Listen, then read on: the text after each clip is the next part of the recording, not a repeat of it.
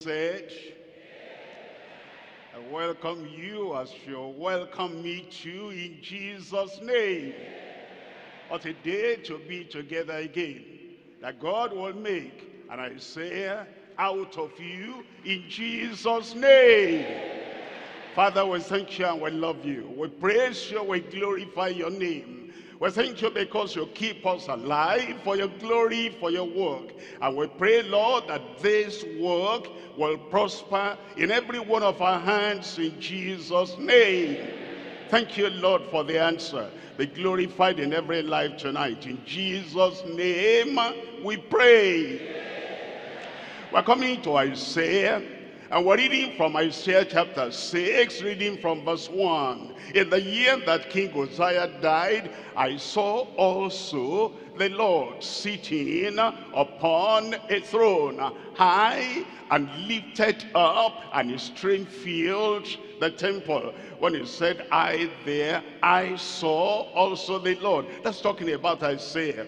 He saw the Lord sitting upon his throne. And it says his train filled the temple. It tells us in verse 2. It says in verse 2, is talking about the vision he saw. The glory of the Lord and the angel, the seraphims and everyone that he saw. And he saw the holiness of God and the goodness of God and the greatness of God. It says in verse 2, above stood the seraphims, each one had 6 wings. With twain he covered his face, and with twain he covered his feet, and with twain he did fly. Then in verse 3 it says, and one cried unto another and said, Holy, holy, holy, the Father, the Son, the Holy Spirit. He gives us an inkling of the Trinity here. Even when he says, when the word of God says, who will go for us? Us, in the plural, is talking about the Trinity,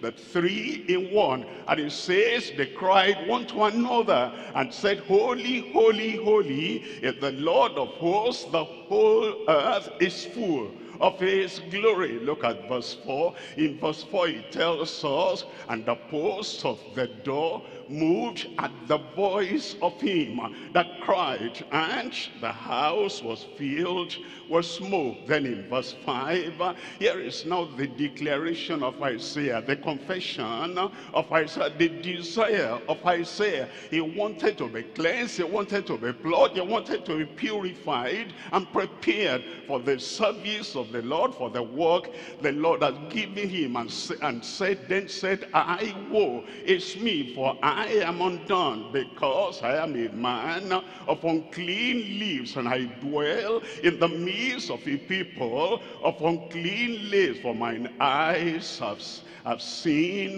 the King, the Lord of hosts. Then in verse 6, it says, then flew one of the seraphims unto me, having a live coal in his hand, which he had taken with the tongues from off the altar. Verse 7, in verse 7 it says, and he laid it upon my mouth, and said, lo, this has touched thy lips, and thine iniquity is taken away, and thy sin purged. When you look at Isaiah and you look at the Bible in general, sin has 2 forms. Sins in the plural, those are the things we do, the sins of commission, the sins of omission. Those are the transgressions, the iniquities. And it says all that your sins and your iniquity taken away, and put the sin in the singular is the very root. Is the depravity of the heart, the sin on the inside, the internal sin and deviation from the standard of the Lord. The sins in the plural, when they are forgiven, that is salvation. And the sin in the singular, when it's taken away, when it is purged, when it is uprooted, that's referring to sanctification. And after that experience of the sin being taken away and the sin being purged, it tells us in verse 8, and it says, and I heard the voice of the Lord saying, whom shall I send, and who will go for us? Whom shall I send? The unity of God. who will go for us, the plurality in the Godhead, that he is three in one, three united into one, that's the Trinity. Whom shall I send, and who will go for us? Then said I, here I am, send me. The Lord is still asking the question today. He still has the project, he still has the commission, he still has the great commission he wants us to take into the rest of the world. And he's still asking, whom shall I send? And who will go for us? And we need to answer like I say, here am I, send me. We need to identify with Isaiah. We need to have the same experience that Isaiah had. We need to have the forth event or declaration or commission that Isaiah had. That's why we're asking the question today, can you become another Isaiah? We normally sing, make me an Elijah, today another Elijah. Or they said, we sing, these are the days of Ezekiel, and these are the days of Joel, because we want their lives, their experience, we want their life, their power, we want their life, their passion to be reproduced in us. That's why the topic today is becoming another Isaiah, the Messiah's prophet. The Messiah's prophet. Isaiah talked a lot about the Lord, about the Messiah, about his birth, about his virgin conception and birth, about the gospel, the kingdom that he came to establish, about the Gentiles that will trust in him, about his death at Calvary, and about his resurrection. He spoke about his coming again, his second coming. And so the same commission the Lord has given to us like he gave to Isaiah. That's why we're saying becoming another Isaiah, the Messiah's prophet, the Messiah's proclaimer, the Messiah's preacher, that God will put the same power and the same spirit in every one of us, so that, like Isaiah, we're on with the gospel message. Look at Isaiah chapter 8, and we're looking at verse 18. Isaiah chapter 8, verse 18, behold, I am the children whom the Lord has given me. I and the disciples whom the Lord has given me, I and the servants of God whom the Lord has given me. Say, for wonders were for signs and for wonders in Israel, in the land, in the country now, in every nation, from the Lord of hosts, which dwelleth in Mount Zion. Is telling us that it's not the only one. I and the children, I and the people, I and the sons and the daughters of God that God has given me, we are for signs and for wonders in Israel. It tells us in Hebrews chapter 2, reading from verse 11, it says, for both he that sanctifieth and they who are sanctified are all of one. Was Isaiah sanctified? Yes, he and the one sanctified, the sanctifier and the sanctified. Was he purged? Was he prepared for a further ministry, for a greater ministry? Yes, but not only himself. I and the sons, I and the servants, I and the disciples that the Lord, I and the converts that the Lord has given me were for signs and wonders in Israel, even from henceforth unto the coming of the Lord. We're looking at verse 12. In verse 12 it says, saying, I will declare thy name unto my brethren. In the midst of the church will I sing praise unto thee. Verse 13 now is taken from Isaiah. In verse 13, and again I will put my trust in him. And again, behold, I and the children which God has given me. That means then we come to Isaiah, and we identify with Isaiah and want the same power, the same spirit, and the same calling of Isaiah upon our lives today. Becoming another Isaiah, the Messiah's prophet. We're looking at 3 points here. Number one, we're looking at the corruption, the condemnation, and the cleansing of the people. The corruption, that's what Isaiah spoke about. And the condemnation, he spoke about that. And now he talked about the cleansing of the people. Number two is the coming, the crucifixion, and the conquest of the Prince of Peace, that has all power, that came to this world so as to become the propitiation for our sins, and then came so that he will be crucified for our guilt, and then they will conquer, because he is the seed of the woman, the virgin-born Christ, that is to conquer the devil. The coming, the crucifixion, and the conquest of the Prince. Look at number three. Number three is the consecration, the confirmation, and the continuation of the prophet. We talk about his consecration. Here am I, send me. He laid himself on the altar, and he absolutely surrendered himself, his life, his gifts, everything to the Lord. Here am I, send me. And then the confirmation of his word. You find all over the New Testament, as Isaiah said, as Isaiah prophesied, as I said, the prophet declared. The word of Isaiah was confirmed. And then number three, the continuation of that of the prophet, and the continuation in us, the continuation through us, and the continuation by the people who are preaching the gospel without fear, without favor today. Come to number one. Number one is the corruption, condemnation, and the cleansing of the people. We're looking at it on three levels. Number one, the corruption of the religious people. Number two, the condemnation of revealed pride.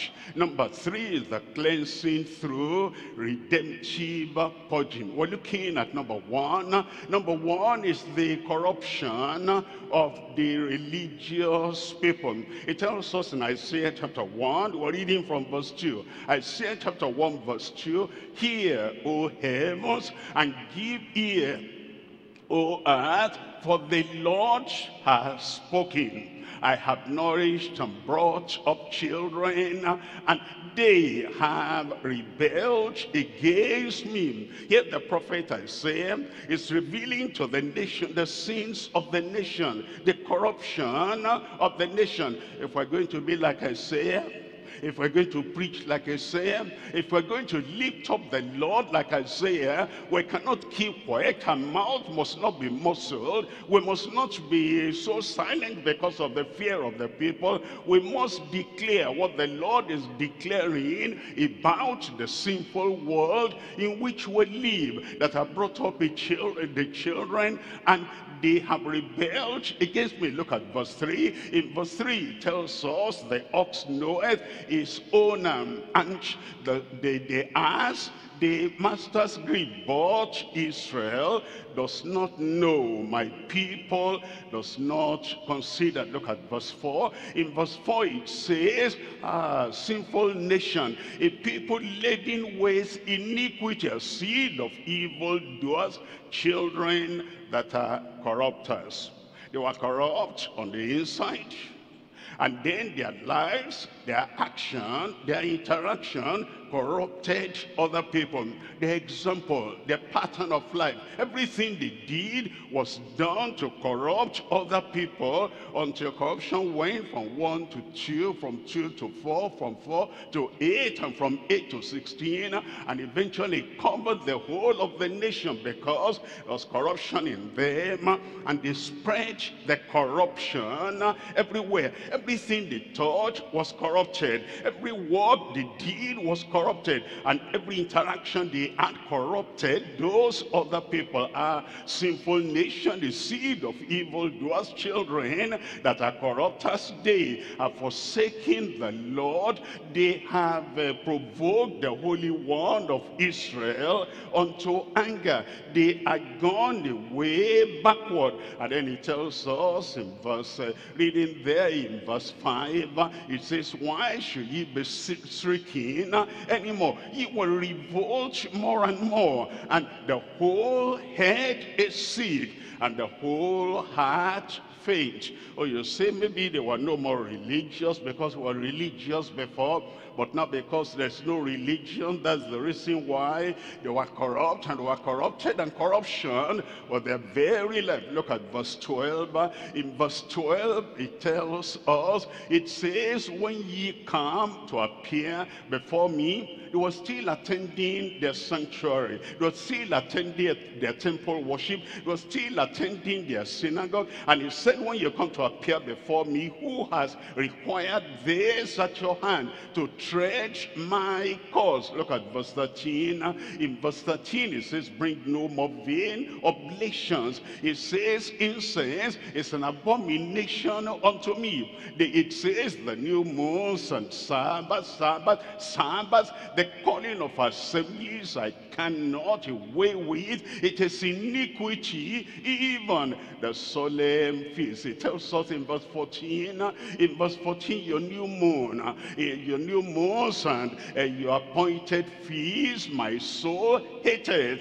They are a trouble unto me. I am weary to bear them. Verse 15 tells us, it says, when ye spread your hand forth, your hands, I will hide mine eyes from you. Yea, when ye make many prayers, I will not hear. Your hands are full of blood. They were religious people, but even though they were religious, they were corrupt. How many people today might, be members of a good church, a Bible-believing church, or any other church, and yet as religious as they are, they're corrupted in mind, they're corrupted in heart, they're corrupted in action, they're corrupted in their language, they are corrupted in their dressing and appearance. And the Lord is saying there is corruption in the land. And it's not just on the street, it's not among the atheists, the people who don't believe there is God. There is corruption among religious people too. It tells us in 1 Corinthians chapter 15, reading from verse 33, it says, we ought to know that be not deceived, evil communications corrupt good manners. And there are people who are saved, but their closest friends are unbelievers. There are people who claim to be sanctified, but their familiar friends, familiar people, are people with corrupt language, corrupt life, corrupt appearance, corrupt disposition. They will be corrupted eventually. And if nothing is done, corruption will sweep all the churches, and corruption will sweep the whole of society. It says in verse 34, it says, awake unto righteousness. Corruption is there. Awake. Come out of that corruption and repent and turn to the Lord. It says, awake to righteousness and sin not, for some have not the knowledge of God. They hear about salvation, they do not hear, they do not know, they do not have the knowledge of the justice of God, of the holiness of God. They do not understand of the plan of God to judge the whole world. They do not have the knowledge of God. I speak this to your shame. The shame of religious people, the shame of Bible reading people, the shame of Bible carrying people, the shame of people that hold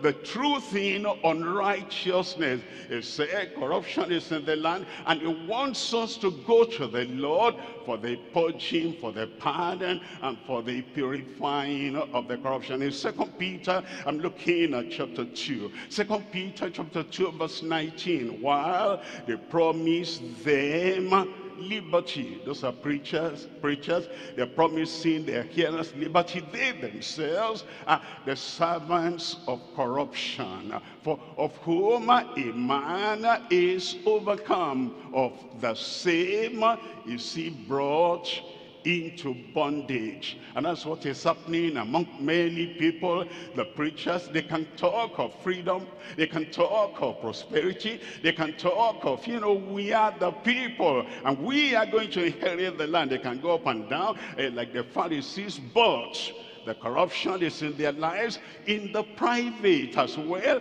as in the public. And it's telling us that we should not just turn our eyes the other way. We should understand, anywhere there is corruption, there's going to be condemnation. Look at number 2 here. Number 2 is the condemnation of revealed pride. The condemnation of revealed pride.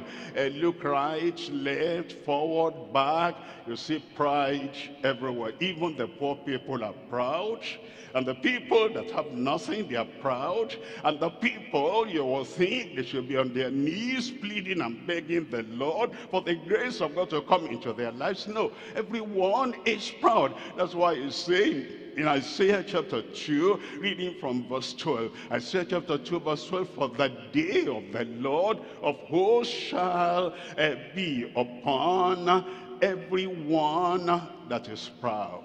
Everyone that is proud and lofty, and upon everyone that is lifted up, and he shall be brought low. There was pride in the land of Israel, even though they were corrupt, even though they were not righteous, even though God looked down on them, and everything they did was not acceptable unto the Lord, yet the pride was there. And if we look at our personal lives, and if we look at our meager possessions, if we look at our low knowledge, if we look at our life, even though we are low, you still see pride in every place. Look at verse 17. In verse 17, he's still talking about the condemnation of their pride, which was revealed everywhere. And the loftiness of man shall be bowed down, and the haughtiness of men shall be made low, and the Lord alone shall be exalted in that day. How did they manifest their pride? How was their pride revealed? Revealed to their neighbors, revealed to their community, revealed in the nation, and revealed to everyone. Look at Isaiah chapter 3. I'm reading from verse 16. Isaiah chapter 3, we're looking at verse 16. It tells us, it says, moreover, the Lord says, this is the Lord talking about the nation. And this is Isaiah faithfully bringing forth the word of the Lord unto the nation. Moreover, the Lord says, because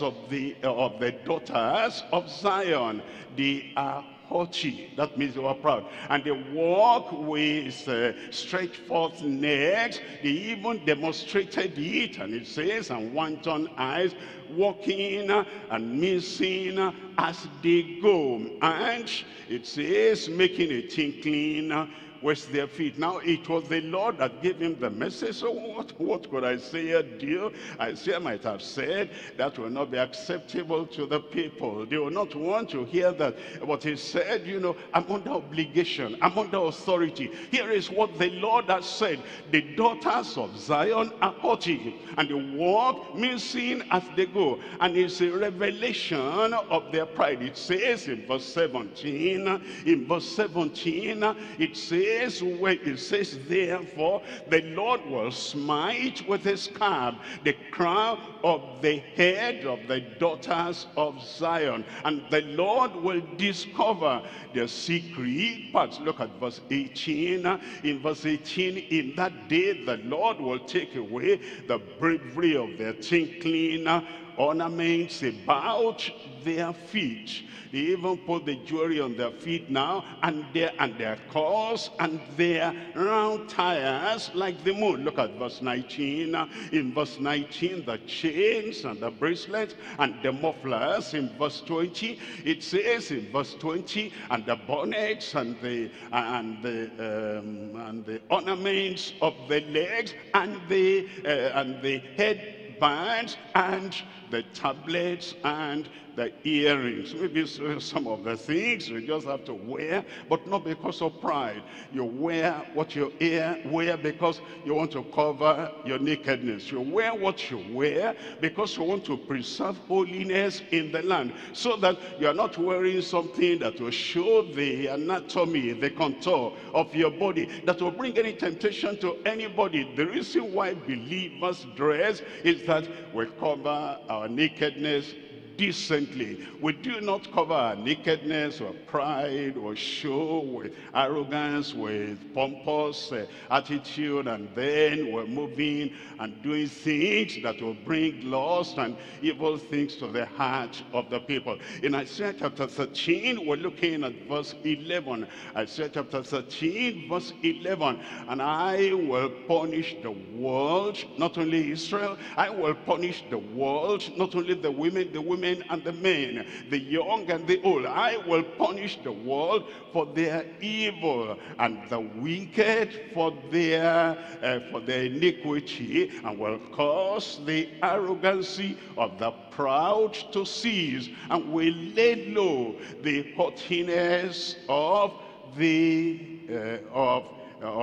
people, of the terrible. Instead, look at an old covenant preacher preaching so clear, preaching so plain. Can the new covenant preachers, New Testament preachers, Bible-believing preachers preach so clear, so definite, that the proud will know they are proud, and the proud will know that in their haughtiness the judgment is going to come unto them?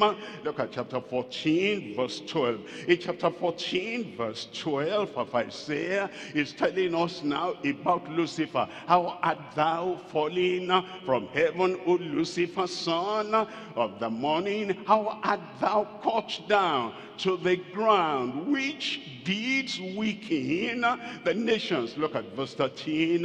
In verse 13, for thou hast said in thine heart, I will ascend unto heaven. Even if somebody does not manifest it openly, and it's not revealed to our neighbors, in the heart, that's what Lucifer did. That's how Lucifer started. He had the pride and the haughtiness and the arrogance. He had it in the heart. And then he said to himself, I will ascend unto heaven. I will exalt my throne above the stars of God. I will sit also upon the mount of the congregation in the sides of the north. Look at the next verse there. That's verse 14. I will also ascend above the heights of the clouds. I will be like the Most High. I will be like the Most High. I'm not going to be under the control of the Most High. I'm not even going to be beside the Most High as the Son, his only begotten Son, is sitting by his side. I will rise above the Most High. That was the pride. And the Lord said he'll bring him down, and he brought him down. If the Lord can do that to the highest of the angels, what do you think about man? What do you think about woman? He will rebuke pride. He will judge pride. The condemnation of revealed pride. We need to examine ourselves like Isaiah examined himself, and he saw that I'm a man of unclean lips, and I dwell in the midst of a people of unclean lips. Before the cleansing came, before the purging came. Look at number 3 here. Number 3 is the cleansing through the redemptive purging. A kind of purging, a kind of cleansing, a kind of purifying that is redemptive, that redeems us and takes us away from the punishment of sin, takes us away from the pollution and the defilement of the sins we have committed. The purging that takes place, and it takes place not because we're in the denomination that preaches sanctification. It's a personal thing. It's a passionate thing that you have to go to the Lord like he was passionate about it, and he wanted the purging and the purifying. We must desire, we must hunger and thirst after his righteousness before we can be filled. The cleansing through the redemptive purging. It tells us in Isaiah chapter 6, I'm reading from verse 5. Isaiah chapter 6 verse 5, then said I, woe is me, for I am undone, because I'm a man of unclean lips. I am a man of unclean lips. Before you point accusing fingers to Isaiah, think about what comes out of your mouth. The slander, the lie, the deception, the insult, the abuse, the kind of insultive language you use on other people, so that you'll not be under their control. Once you can insult them with impunity, and it's like you have that high position, they know they cannot talk to me and they cannot touch me because of the rotten language you speak to them. And think of your friends, the kind of conversation you have, and the kind of insultive thing you both may be talking about against another person. And here Isaiah said, woe is me. The confession must come before the cleansing. Repentance must come before the redemption. Woe is me, for I am undone, because I am a man of unclean lips, and because I dwell in the midst of a people of unclean lips. For mine eyes have seen the King, the Lord of hosts. Now, the vision did not make Isaiah proud. The vision of the glory of God, of the holiness of God, of the angels of God, did not make Isaiah pompous. You see, that's what vision do to the unregenerate heart. The people who do not know the Lord, the people who are not cleansed, the people who are not born again, the people that do not have their nature changed. Once they see an angel, they think they are above everybody. Once they see a vision, a great dream about God and about the holy angels of heaven, they become proud. But in the case of Isaiah, the vision made him to see his own sinfulness. The vision made him to see his own depravity. And therefore he was able to confess, woe is me. Look at verse 6. In verse 6, after that confession, then flew one of the seraphims unto me, having a live coal in his hand, which he had taken with tongues from up the altar. And then in verse 7, and he laid it upon my mouth. That thing was hot. It was live coal from the altar of the Lord, and laid it upon his mouth. He didn't dodge it.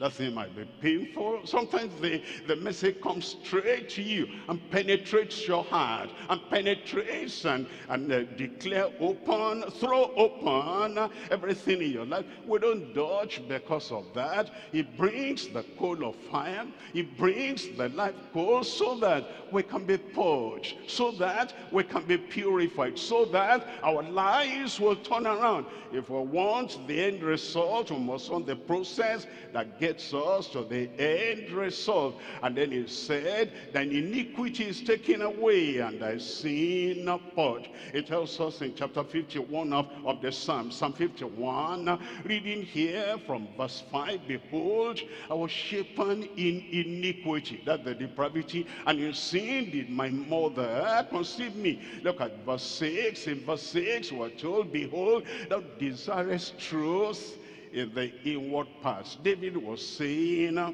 I know what you want, oh God. It's not just something external. You desire truth in the inward part. And Lord, I confess, I don't have the truth in the inward part. When I wrote that letter, and I gave it to Urias, and I said, give it to Joab.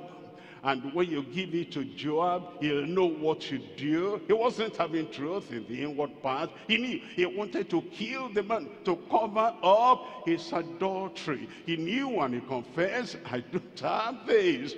You desire, you demand truth in the inward part, and in the hidden part thou shalt make me to know wisdom. Look at verse 7. In verse 7 here is the prayer, now purge me with hyssop. hyssop, and I shall be clean. Wash me, and I shall be whiter than snow. He needed that. He needed that. He knew he must have that before he could get to heaven, before he could dwell in the high mountain of the Lord. Look at verse 8. In verse 8 it says, make me to hear joy and gladness, that the bones which thou hast broken may rejoice. Verse 9. In verse 9 it says, hide thy face from my sins and blot out all mine transgressions. Verse 10. In verse 10, create in me a clean heart, oh God. That's prayer. That's prayer.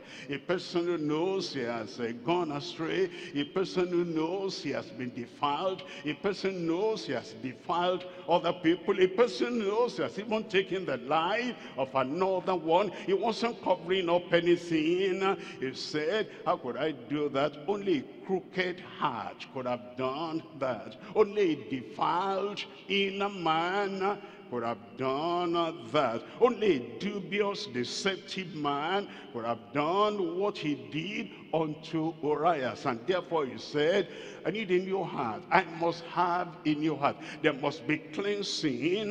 There must be purging. He said, create in me a clean heart, O God, and renew a right spirit within me. Then in verse 11, it says, cast me not away from thy presence, and take not thy Holy Spirit from me. In verse 12, it says, restore unto me the joy of thy salvation.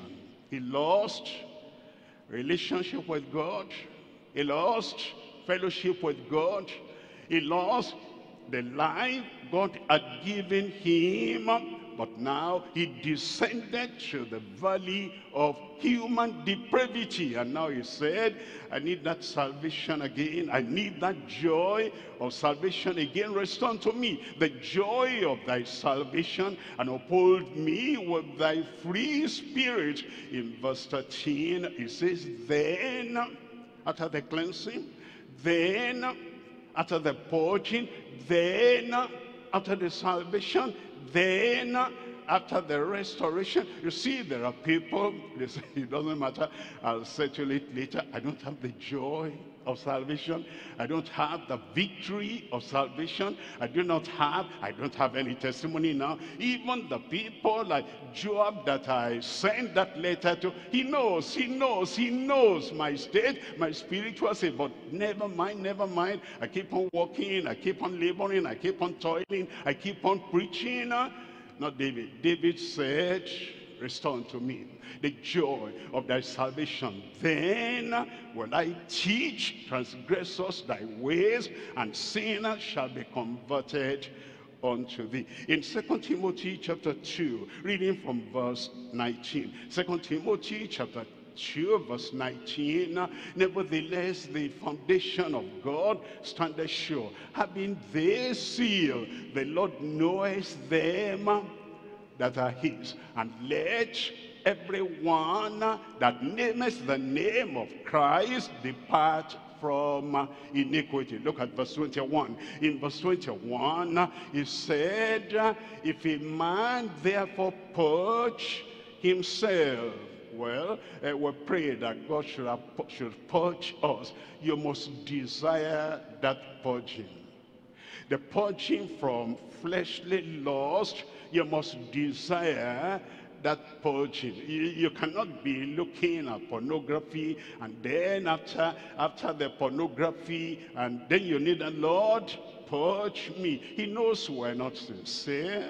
He knows that's just the prayer that somebody wrote in the book, and then we're repeating that. He knows that's the kind of prayer that's stuck in our memory, and we're just repeating. If we're going to pray that God should purge us, and God shall cleanse us, and God shall prepare us as a holy vessel unto him, we ourselves must get rid of everything that God needs to purge away in our lives. If a man therefore purge himself from these, it shall be a vessel unto honor, sanctified, you see that, sanctified and meet and suitable and fit for the master's use, and prepared unto every good work. We'll come to point number 2 here.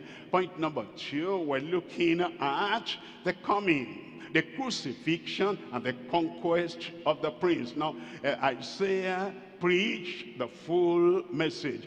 His first coming, his crucifixion, his conquest, and his second coming. He preached everything. He wasn't a man that would choose and select, okay, I'll preach that, people will be happy with that.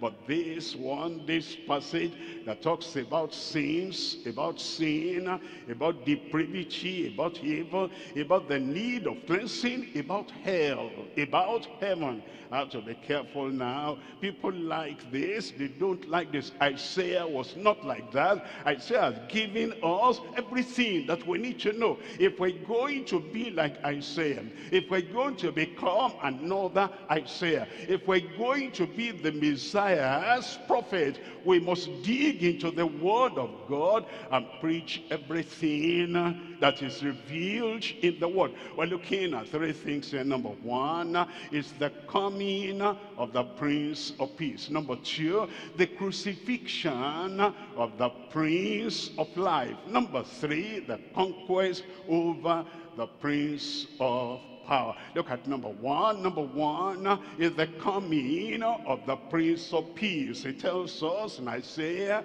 chapter 9, reading from verse 6. It says, for unto us a child is born. That's his coming to this world. And unto us a son is given at Calvary. And the government shall be upon his shoulder. And his name shall be called Wonderful Counselor, the Mighty God, the Everlasting Father, the Prince of Peace. He said he is coming. Then look at verse 7. In verse 7 it says of the increase of his kingdom. It says, and of the peace there shall be no end upon the throne of David and upon the kingdom, to order it and to establish it with judgment and with justice from henceforth even forever.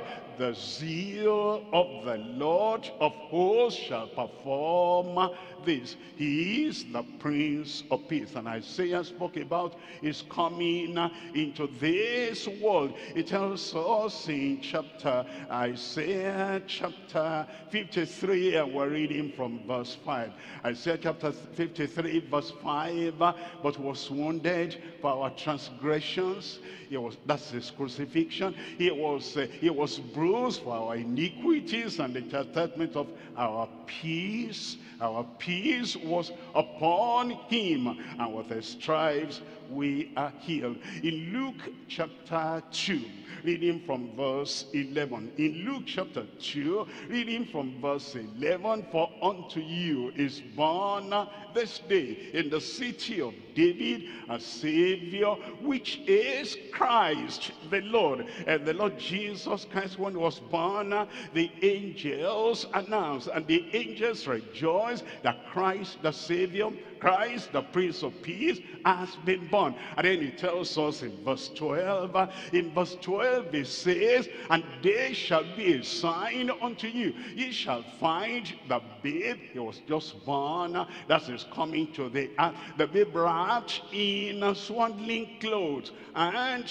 lying in a manger. Verse 13 says, and suddenly there was with the angel a multitude of heavenly hosts praising God and saying in verse 14, glory to God in the highest, and on earth peace, goodwill toward men. He is the Prince of Peace. And Isaiah spoke about the coming of the Prince of Peace. Not only that, he spoke about his crucifixion. Come to number 2 here. The crucifixion of the Prince of Life. The Prince of Life. When he brought peace, he also brought life, eternal life, abundant life. It tells us in Isaiah chapter 53, and we're reading from verse 3. Here is the proclamation of Isaiah. It tells us in chapter 53, verse 3, it says, "He's despised and rejected of men, a man of sorrows, and acquainted with grief. And we hid, as it were, our faces from him. He was despised and esteemed. We esteemed him not." In verse 4, it says in verse 4, "Surely he has borne our griefs, our punishment. He has borne our suffering and carried our sorrows. Yet we did esteem him stricken, smitten of God." And that's because he became a substitute. The sin we had, he carried the sin. The sin we committed, he carried the sin. He bore the consequence of our sin, of yours, of mine, and of the whole world. And our iniquity was laid upon him. He was afflicted. Look at verse 5. In verse 5 it says, "But he was wounded for our transgression, he was bruised for our iniquity, and the chastisement of our peace was upon him, and with his stripes we are healed." Look at verse 6, and you see here we have, all we like sheep have gone astray, and we have turned everyone to his own way, and the Lord has laid on him, on Christ, the iniquity of us all. At the beginning of the verse, all. And at the end of the verse, all. It says, all the sins of humanity, all the sins from generation to generation, Christ suffered for everything. And now all that weight was laid upon him. Isaiah spoke about his crucifixion. It tells us in Acts chapter 3, and we're reading from verse 15. Acts chapter 3, verse 15, "And he killed the Prince of Life."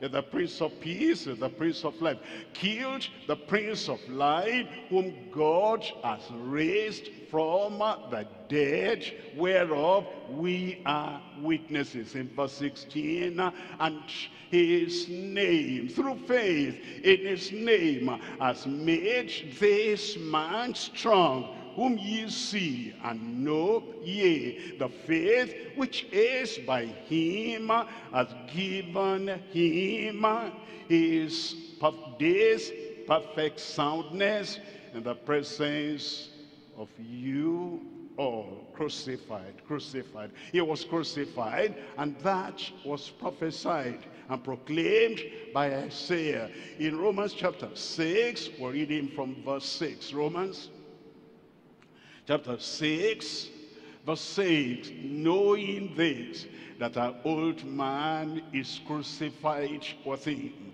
It's great for you to know that Christ was crucified. You must go beyond that. You must come to the point, you yourself, you identified with Christ in crucifixion, and you know that the depravity within, this is why you can be free. This is how you can be free. And this very root of your freedom in the Lord. Knowing this, you know this, number one, in the knowledge that you have in the Bible. You know this, number two, in the personal experience you have in the Lord. Knowing this, that our old man is crucified with him, that the body of sin might be destroyed, and that henceforth we should not serve sin. We should not remain the servants of sin, because the root of sin, the depravity, the origin, the first Adam in us, that sin has been destroyed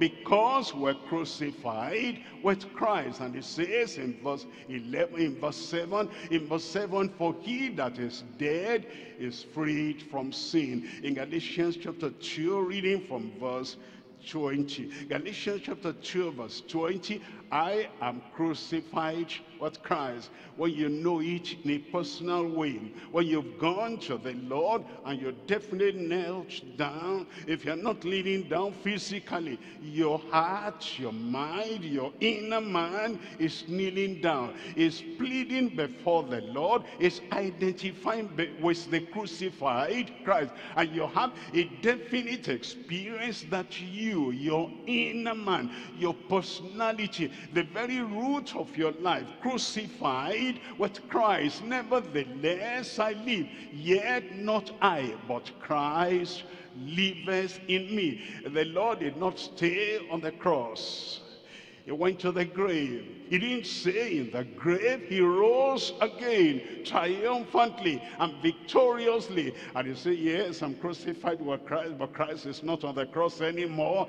But he is on the right-hand side of the Heavenly Father, and I abide with him. I identify with him, and that Christ liveth in me. And the life which I now live in the flesh, I live by the faith of the Son of God, who loved me and gave himself for me. He loved me and gave himself for me. And if I'm going to have the benefit of giving his life for me or being crucified for me, I must now be dead unto sin and alive unto God. I must not allow any sin or appearance of sin to darken the threshold of my chamber, of my heart, of my life. I must demonstrate the experience I have with the Lord, that I am crucified with him. And then in number 3, we're looking at the conquest over the prince of power. Who is the prince of power? You read that in Ephesians chapter 2. Look at Ephesians chapter 2 from verses 1 and 2. And you hath he quickened, made alive, made a conqueror, made victorious, who was past tense dead in trespasses and sins. Look at verse 2. In verse 2 it says, wherein in time past ye walked according to the course of this world, according to the prince of the power of the air. That's Satan being referred to as the prince of the power of the air. And when Jesus died, he crushed him. When Jesus died, he knocked him off. When Jesus died, he destroyed the power, he conquered the power of the devil, who makes people to do things they shouldn't be doing. It says, according to the prince of the power of the air, the spirit that now walketh in the children of disobedience. Those children of disobedience, they have not gone to Christ, they have not met Christ. They might go to church, they might be religious, but they have not been to the Lord, that destroys the power of that prince away from their lives. It tells us in Hebrews chapter 2, and I'm reading here from verse 14. Hebrews chapter 2 verse 14, for as much then as the children are partakers of flesh and blood, he also, referring to Christ himself likewise took part of the same, that through death, his death on the cross of Calvary, he might destroy him that had the power of death, that is the devil. And then in verse 15, here is what Christ has done by dying for us on the cross of Calvary, and delivered them who through fear of death were all their lifetime subject unto bondage. In 1 John chapter 5, reading from verse 18. 1 John chapter 5 verse 18, we know that whosoever, in any church whosoever, in any denomination whosoever, in any generation whosoever, among men, women, boys, girls, whosoever is born of God sinneth not. Whosoever is born of God has the grace for one day to live free from sin. And if he can live free from sin 1 hour, 24 hours, one day, he can live free from sin the following day. The grace of God is available. The grace of God is sufficient that you can resist the devil and he will flee from you. It says we know by experience, we know by the witness of the Spirit of God in us, we know by the Spirit shining light on the scriptures, we know by personal experience, we know that whosoever is born of God sinneth not, but he that is begotten of God keepeth himself. Keepeth himself, and that wicked one toucheth him not. We're coming to point number 3. Point number 3, we're looking at the consecration, the confirmation, and the continuation of the prophet. The prophet Isaiah. Remember, we're talking about becoming another Isaiah, the Messiah's prophet, that will be able to stand tall, stand firm, stand courageously, and know that Isaiah is gone, but God wants to raise up an Isaiah out of you that will preach everything the word of God has, that will tell the world about the corruption of the world, the condemnation of the world, and about the cleansing we can have through the word and the blood of Christ. You must be able to stand and declare also about the coming of the Lord. He has come, and you must be able to tell why. He came so that he can cleanse us from sin, save us from sin, convert our heart, our life away from sin. You must remind the people. They know the story, but they need to have the spiritual experience of the crucifixion of Christ, and then the conquering power of Christ over the tempter. And now we talk about Isaiah's consecration, Isaiah's confirmation, and then the continuation of that prophet. We're coming to 3 things here. Number 1, we're coming to the consecration of the sanctified prophet. Number 2, the confirmation of his scriptural prophecy. Number 3, the continuation of his steadfast promises. We're looking at number 1.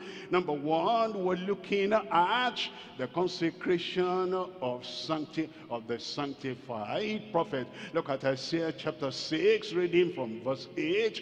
And I heard the voice of the Lord.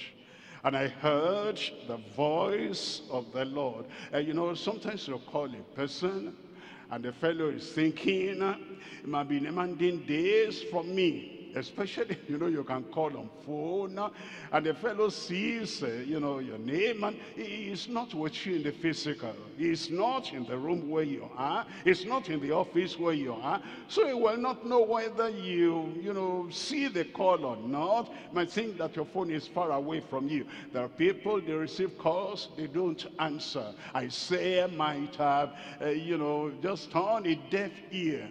He's calling you, Isaiah. Leave me alone.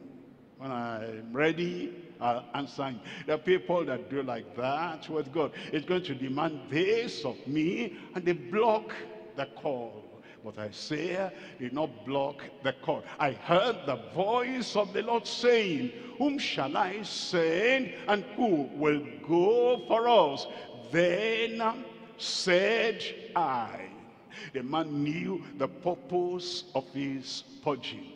The man knew the purpose of his being purified. He knew the purpose of the revelation, the vision had given unto him. He said, this is the climax, this is the consequence, and this is the consummation of everything the Lord has revealed to me. He knew that call must come, and that call came after God favored him and showed him that revelation. And so he answered, here am I, send me. Here am I, send me. He was going to talk about Christ in chapter 50. I'm reading there from verse 7. In Isaiah chapter 50 verse 7, it says, for the Lord God will help me. Therefore have I not, therefore shall I not be confounded? Therefore have I set my face like a flint, and I know that I shall not be ashamed. He was speaking about the Lord. When the Lord will come, the Lord will set his face like a flint. Distractions will not divert him. Whatever the people did or said, they might call him a bad name. They might say he's working with Beelzebub. He would just give them allowance to say whatever they wanted to say. They might, smite him on the one cheek. He'll turn the other unto them, because he'll not allow the smiting, the spitting, the insult, the bad, false news. He will not allow anything to divert him. He set his face as a flint. If you read Isaiah chapter 1 verse 1, it tells you that Isaiah was there, a prophet, in the reign of one king and second king and third king and fourth king, and the name of the fifth king, Manasseh. They didn't even write there, because he lived and preached and ministered in the reign span of 5 kings. And so he had to set his face as a flint. And the consecration he had at the beginning, he had to keep that consecration until the end. Because he set his face as a flint, which prophesied about Christ. And of course, he was like Christ himself. And then Paul came later in Acts chapter 20 verse 24. Acts chapter 20 verse 24, he said, but none of these things move me.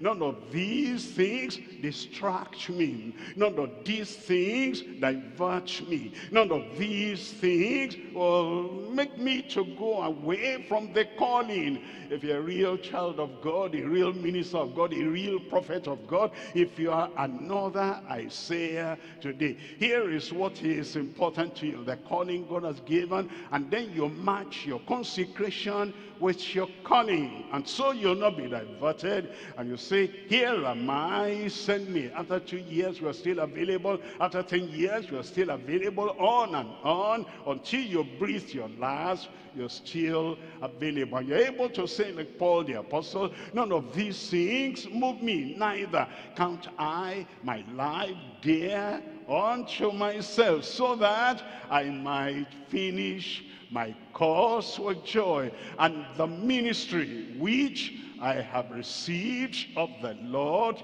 Jesus, to testify of the gospel of the grace of God. We're coming to number 2 here. Number 2, we're looking at the confirmation of a scriptural prophecy. His word, his prophecy, his proclamation was confirmed. In Matthew chapter 8, we're reading from verse 16. It says, and when the evening was come, they brought unto him many that were possessed with devils, and he cast out the spirits with his word, and healed all that were sick. Look at the confirmation, verse 17, that it might be fulfilled which was spoken by Isaiah the prophet, saying, himself took our infirmities and bear our sicknesses. This was about 700 years after Isaiah had spoken, but his word was confirmed. Look at chapter 12, Matthew chapter 12, we're looking at verse 17. It says that it might be fulfilled which was spoken by Isaiah the prophet. Verse 18, saying, behold my servant whom I have chosen, my beloved, in whom my soul is well pleased. I will put my spirit upon him, and he shall show judgment to the Gentiles. The word of Isaiah was fulfilled. It tells us in John chapter 12. We're reading from verse 38. John chapter 12, verse 38, that the saying of Isaiah the prophet might be fulfilled. Confirmation that the saying of Isaiah the prophet might be fulfilled, which is spake, Lord, who has believed our report, and to whom the arm of the Lord revealed. Then he tells us in verse 39, therefore they could not believe, because Isaiah said again. In verse 40, he said again, he has blinded their eyes and hardened their heart, that they should not see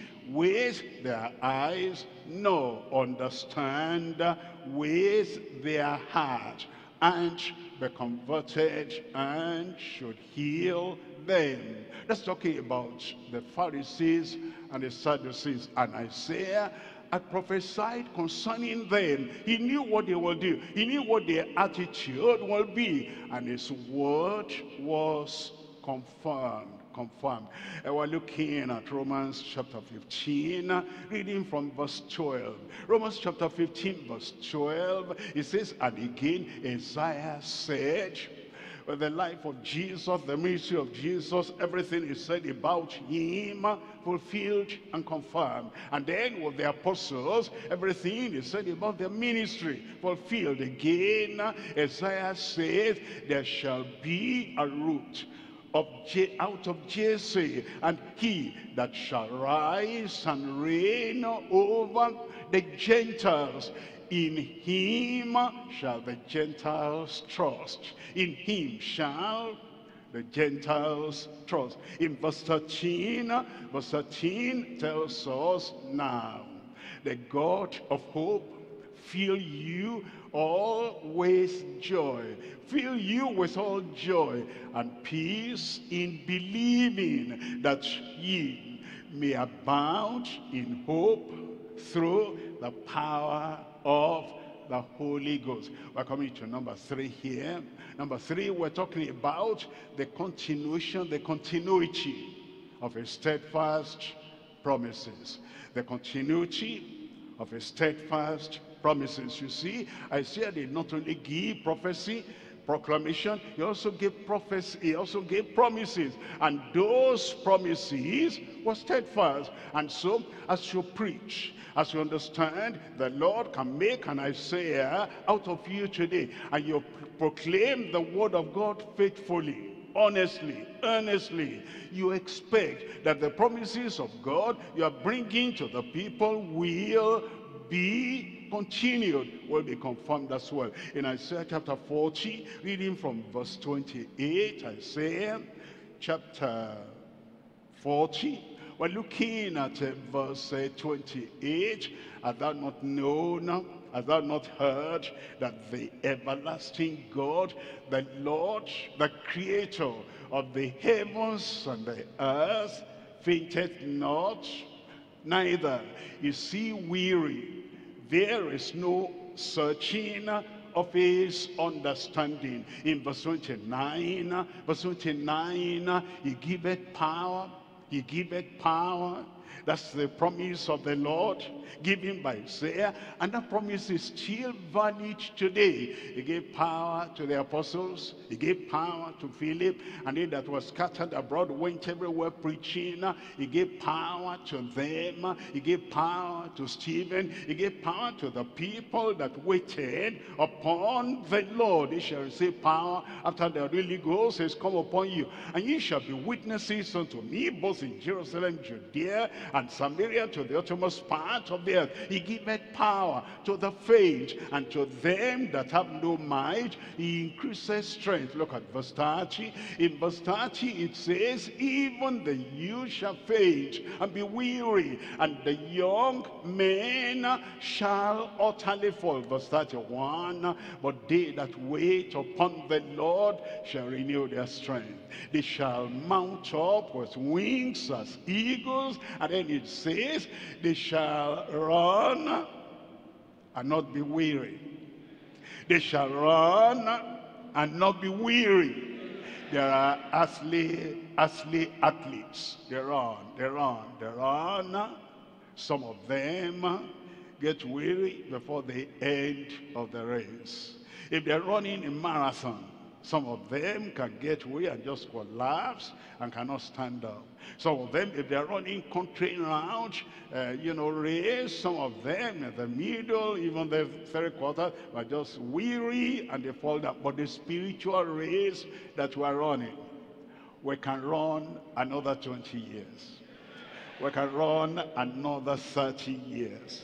You know what we need to do when you are running and running? I mean, spiritual race. I mean, this progressive race. All you need to do, if you're getting tired, if your oil is getting about dry, if it appears that, you are breathing as if you are passing out, stay right there and wait upon the Lord. And wait and wait and wait upon the Lord. Then it says, they that wait upon the Lord shall renew their strength. They will renew your strength. They shall mount up with wings as eagles. They shall run and not be weary.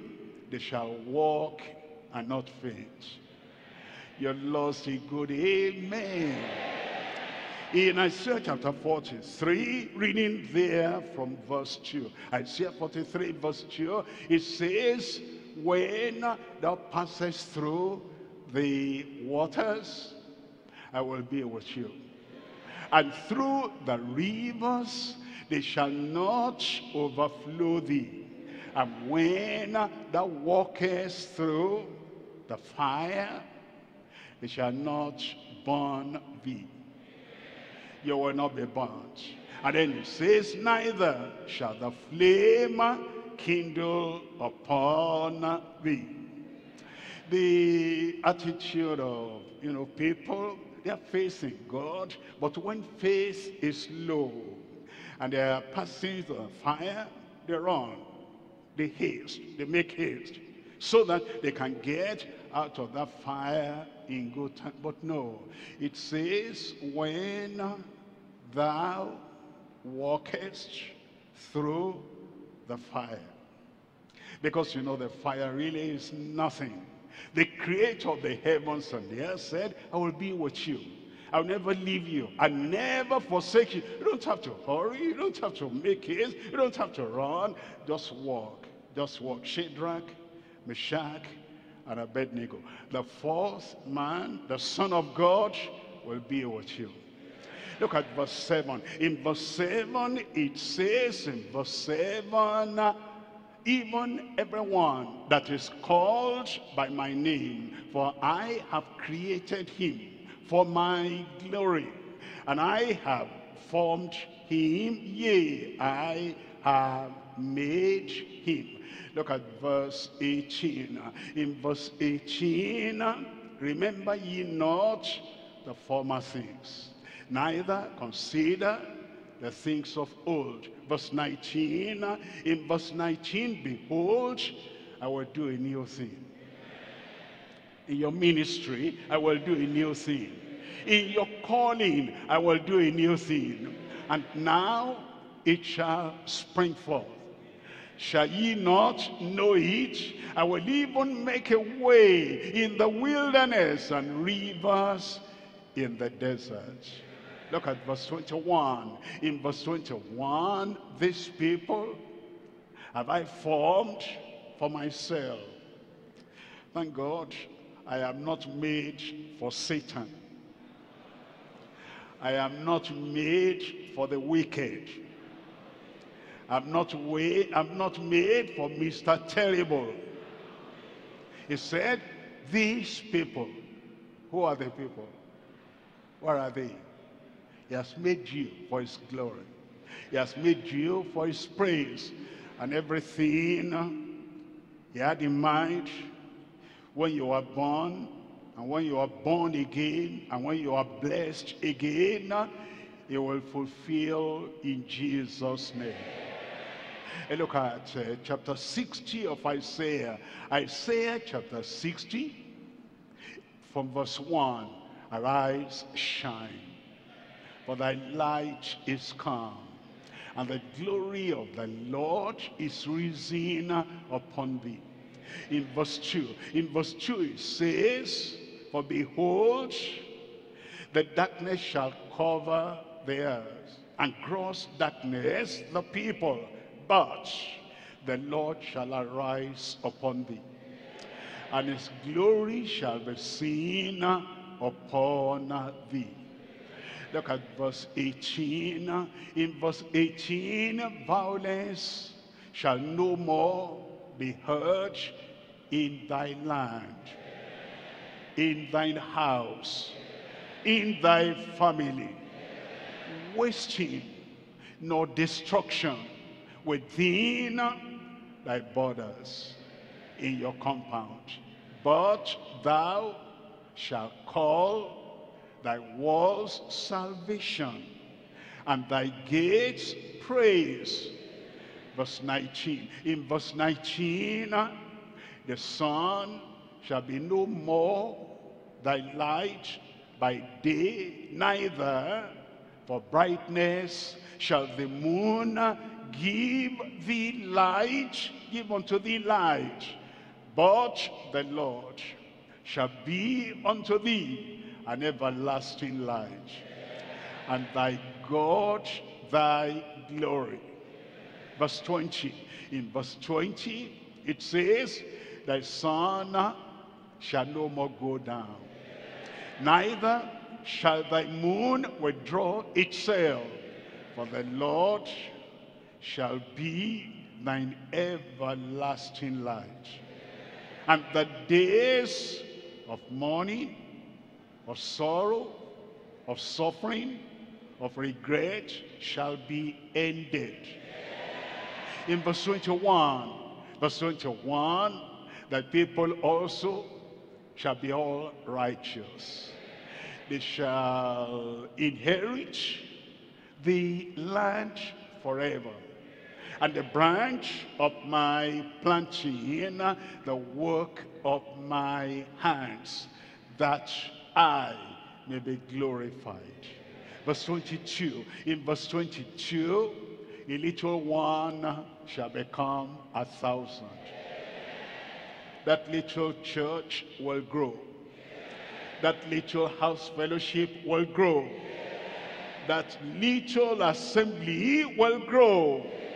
And a small one, a strong nation, I, the Lord, will hasten it in his time. Chapter 65, verse 17. Isaiah 65, verse 17. For behold, I create new heavens and a new earth. I'll be there.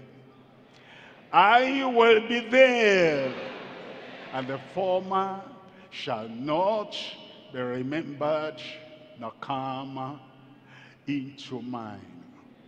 Now we're going to pray. Before we pray, let's look at verse 24. Isaiah 65, verse 24. And it shall come to pass that before they call, I will answer. And while they are yet speaking, I will hear. Here are promises in Isaiah, and these promises are steadfast.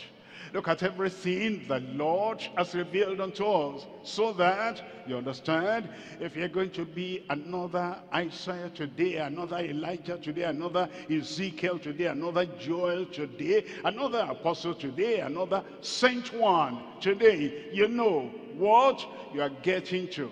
the Lord will never leave you. He'll never forsake you. And everything he has promised in his word will be yes and amen in your life.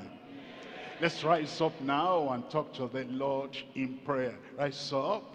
Let's talk to the Lord in prayer. He wants to make of you a confident preacher, a confident pastor, a confident leader, a confident prophet. Like I said, speak to the Lord. You know where he began? He began when he saw the vision of the Lord. And he confessed what he was, what he had done, how he had spoken. He confessed and made an absolute surrender unto the Lord. And the Lord cleansed him, purged him, purified him, redeemed him, made him righteous. Tell the Lord, is the same God, the God of yesteryears and the God of today, the God of the past, the God of the present and the God of the future.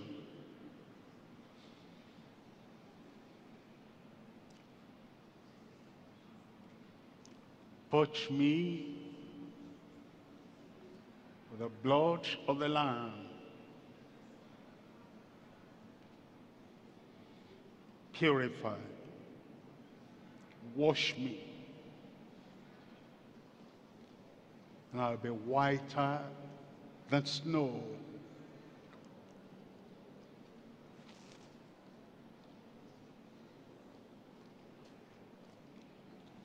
No corruption.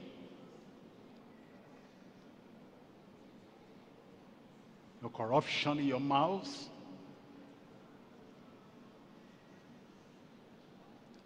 No corruption in your character.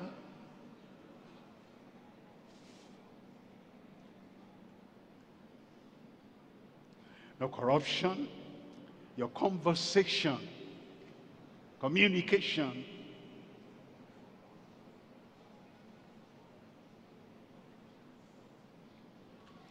The depravity that causes corruption, the depravity that makes a man, a woman to be a corrupter, the Lord takes away.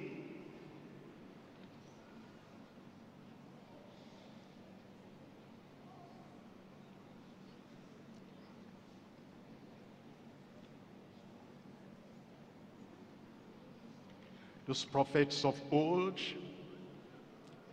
were used by the Lord because they surrendered themselves to purging,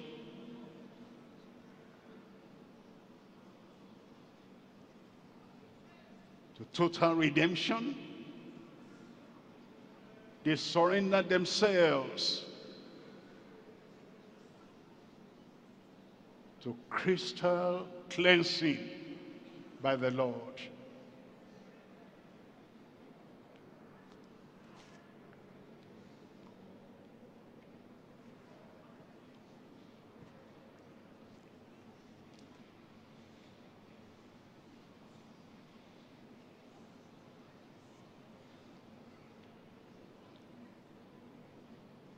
Cleansed by the blood of the Lamb, cleansed internally, cleansed outwardly, cleansed from revealed pride,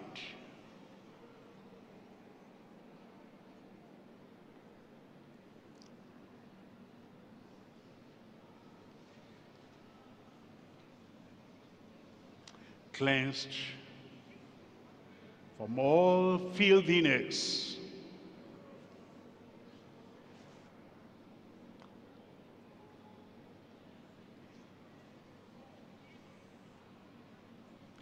cleansed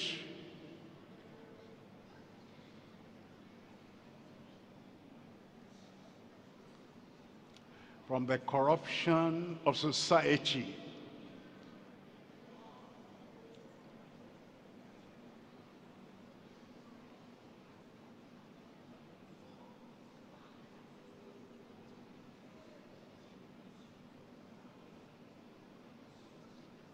Mind cleansed, heart cleansed, the spirit, your inner man, cleansed.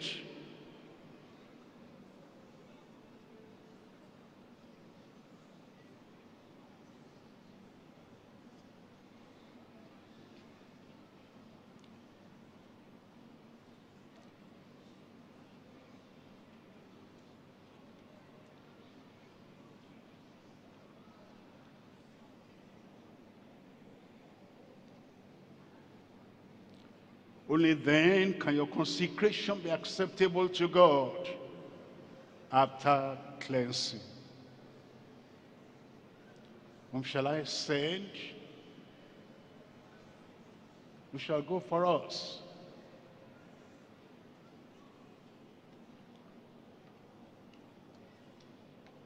Called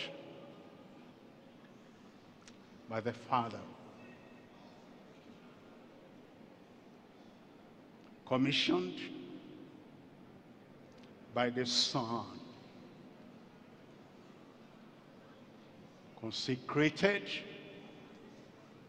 through the Spirit. Whom shall I send? Have you heard the voice of the Lord? Do you position yourself in a state of mind you can really hear from the Lord? Whom shall I send?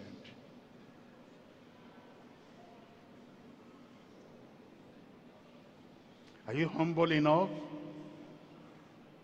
free from the pride of Lucifer, that you can hear from the Lord? Whom shall I send?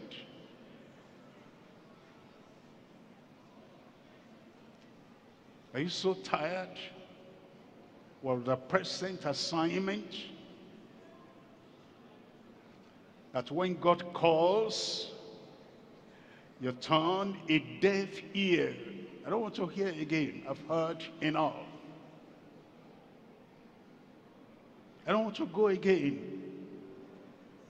I've traversed enough.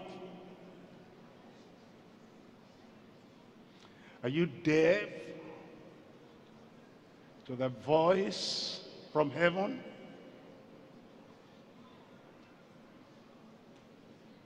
Do you deaden yourself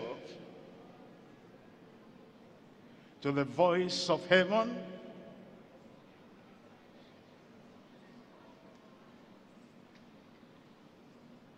Isaiah was open. Isaiah was attentive. Isaiah was submissive. Here am I. Here am I. He was not in a corrupting place where God will say, I can't choose a man like that. I can't choose a woman like that. Here am I. Where are you?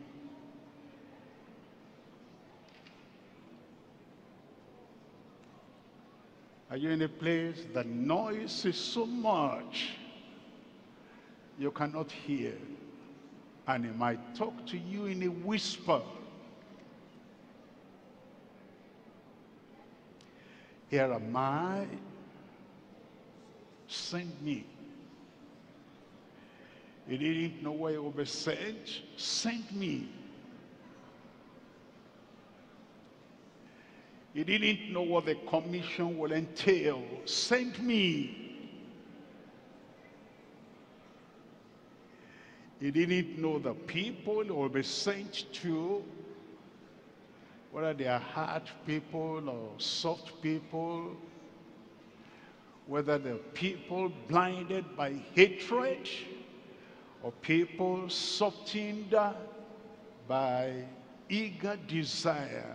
Didn't know, here am I, send me.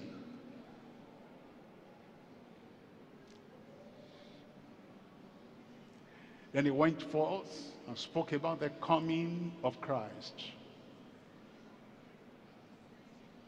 A child is born. A son is given. He went ahead and spoke about the crucifixion of Christ and what that crucifixion means to every believer. Are you taking the whole gospel about the coming of Christ, about the crucifixion of Christ, about the conquest of Christ? And are you still holding on to that as long as you live?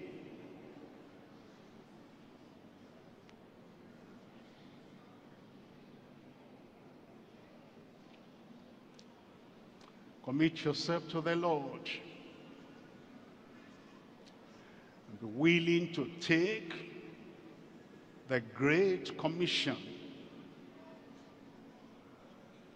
to every place the Lord will send you.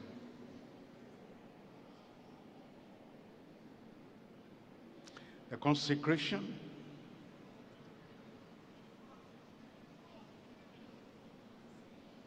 the confirmation,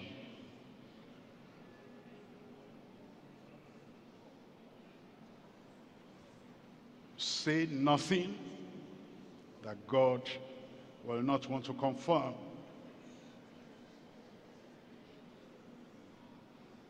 Your own thought, your own imagination, your own ideology, God will not confirm that.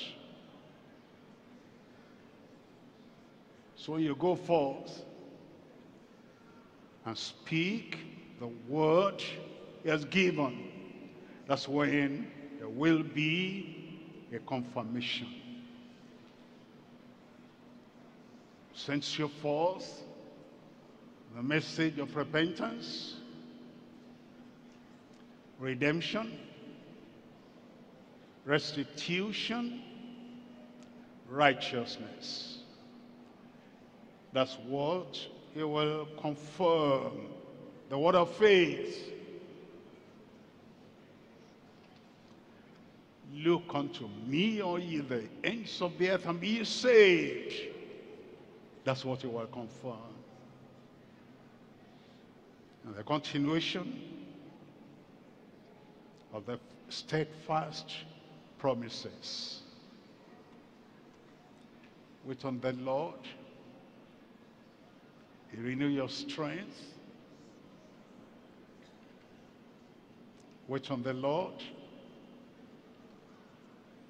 Exchange your weakness for strength. Wait on the Lord.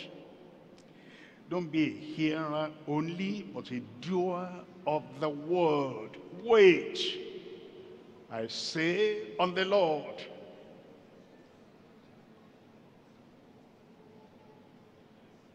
Then will you run and not be weary? Then will you walk and not faint? Believe his promises. Then will you walk through fire, and it will not burn you. Then will you realize that he made you for his glory.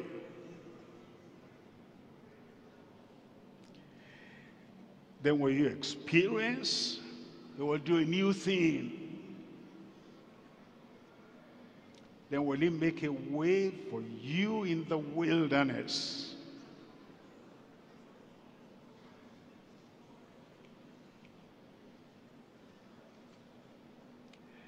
then will a small one become 1,000.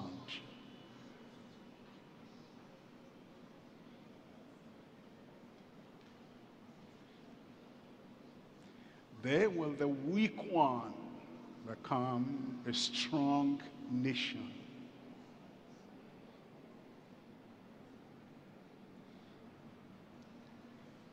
Wait on the Lord.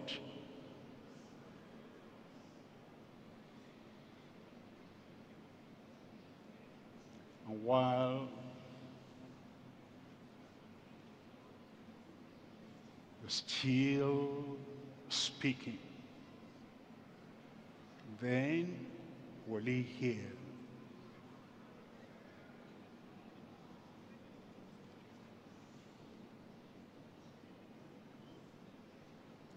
Be cleansed from the ways of the past.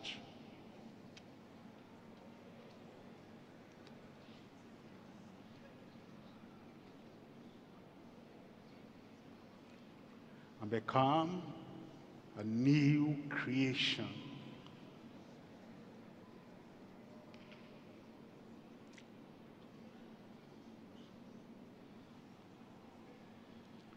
In Jesus' name we pray. Father, we thank you for your word. We thank you for your revealed desire that what you made of faithful people, effective people, fiery people, fruitful people, prophets of old, you want to make of every one of us. Lord, we submit ourselves without reservation. Do in us what you want to do and help us to be faithful witnesses today in every community in Jesus' name. Pardon the past. Purify our hearts. Empower, fill every vessel.